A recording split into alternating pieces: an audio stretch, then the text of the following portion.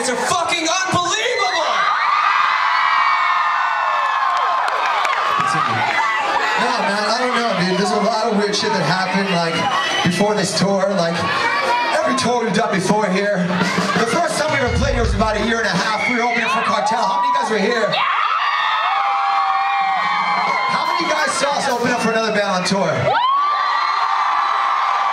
That's basically all we've been doing for the past 2 years. Opening up for the bands.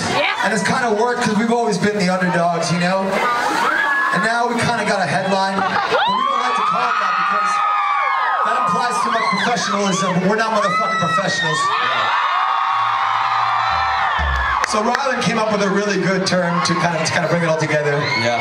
What do you call it, Rylan? Well, I mean, headlining is what everybody does, you know? We do something, we take it to 11. You know, we shred line. This is a shred line.